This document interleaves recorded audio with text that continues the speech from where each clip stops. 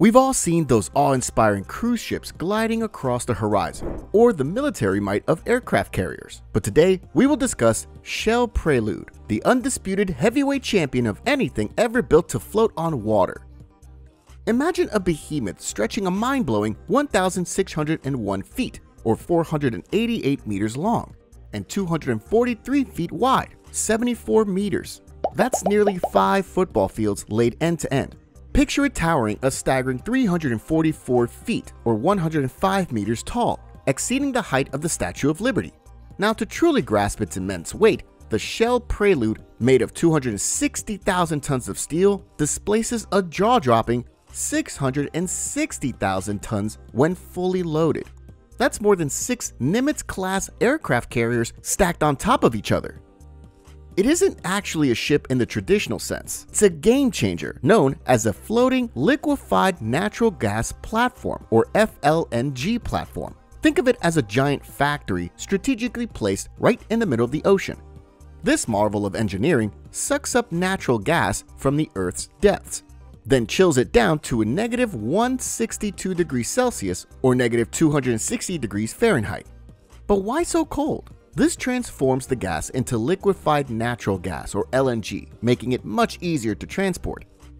The Shell Prelude calls the Indian Ocean's not-so-calmly named Cyclone Alley home.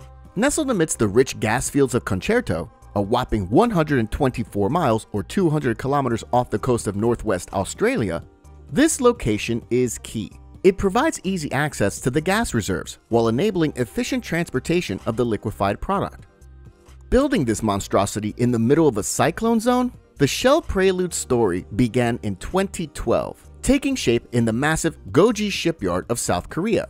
Over 5,000 people toiled away for more than a year, meticulously crafting the platform's hull. Think global Legos. Other gigantic components were built simultaneously around the globe. Finally, in 2017, after an estimated cost of $17.5 billion, this engineering marvel was complete and ready for its epic journey to Australia. The journey may have been smooth sailing, but the Shell Prelude's initial years were riddled with teething troubles. Leaks, electrical issues, fires, and even industrial action plagued the platform, leading to several shutdowns. It's ironic considering the high-tech engineering designed to withstand the fury of Australian storms. Speaking of storms, here's where things get seriously impressive. The Shell Prelude is moored by a central, rotating turret connected by a whopping 16 steel piles driven deep into the seabed. Each pile is a behemoth in itself, measuring 235 feet long or 65 meters and 18 feet wide or 5.5 meters. To keep this beast anchored, nearly 25,000 links of ultra-strong chains connect the platform to these piles. Just 8 of these chains are needed to keep the Prelude storm safe, with the remaining 8 acting as extra security against even the crankiest krakens the ocean might unleash. The Shell Prelude is a powerhouse in its own right. It utilizes steam for power generation and compression, boasting 7 of the biggest marine user boiler units ever built, each churning out a massive 220 tons of high-temperature, high-pressure steam per hour, enough to power a small city. And once the natural gas is liquefied, it's showtime. The Prelude uses 3 specialized in-field support vessels, or ISVs, to export the LNG. These workhorses are equipped with high-pressure, high-temperature dynamic risers. Fancy talk for super strong tubes, and they can withstand even the most extreme cyclonic events. Imagine a garden hose on steroids. These risers draw a mind-boggling 50 million liters of cold ocean water every hour to cool down the gas into a liquid state. While the Shell Prelude might look like a stationary giant, it does have some wiggle room. 3 Rolls-Royce USL 455 azimuth thrusters, each packing a punch of 6,700 horsepower, are positioned at the rear.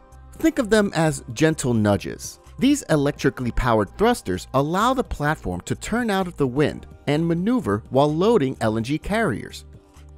The Shell Prelude is a marvel of modern engineering, but the question remains, will it retain its crown as the biggest thing afloat forever? Back in 2013, when it was still just a glint in Shell's eye, the idea was that if the Prelude was an economic success, It would be just the first of many such mega platforms, harvesting gas from oceanic sources that were too distant or too tough to get at any other way. Fast forward to today, and things are a bit quieter on that front. 11 years on, no successor to the Prelude has yet been launched or even announced. Could the Shell Prelude stand alone to defend its record until the end of its active service? Only time will tell. Anyways, the Shell Prelude's journey has been an interesting one, riddled with challenges, but also groundbreaking achievements. While its future as the undisputed king of the seas might be uncertain, it has undoubtedly paved the way for advancements in floating liquefied gas technology. As we move forward, it'll be interesting to see if future FLNG platforms will take inspiration from the Prelude's design, overcome its shortcomings, and pushing the boundaries of size and efficiency even further. Will there be a challenger to the throne? Only time and the ever-evolving world of ocean engineering will tell. The Shell Prelude is a testament to human ingenuity and our ability to push the boundaries of what's possible. It's a behemoth that stands as a symbol of human ambition and the relentless pursuit of innovation. So the next time you hear about a massive ship, remember the Shell Prelude, the unrivaled heavyweight champion, forever a king amongst the waves. Keep your eyes peeled on the Indian Ocean and the ever-evolving world of energy, because the story of the Shell Prelude and the giants that may follow is only just beginning. If you have any questions or thoughts, leave a comment below, and don't forget to subscribe to Futuristic Tech and AI for more explorations into the wonders of engineering and innovation.